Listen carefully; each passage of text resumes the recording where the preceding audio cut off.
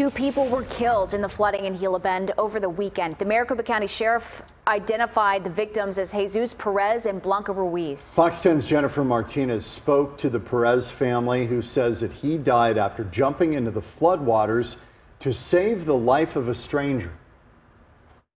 Jesus Perez was working at Butterfield Dairy Friday night when he got a call that a woman was stuck in her Jeep as flood waters rushed through Gila Bend.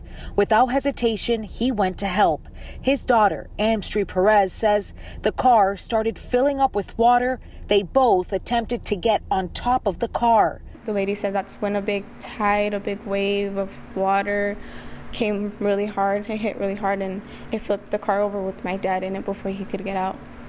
And while it wasn't the ending anyone wanted, his family says they are proud and would never expect anything less from him. Being a hero wasn't a one-time thing, because it was something he would have done for anyone, not just his family, which is what he did. The man, who was known to light every room he walked into, leaves behind 3 daughters, 4 grandchildren, and his wife of 28 years. Those who met him to never forget who he was, because he wasn't one and only. He was unique.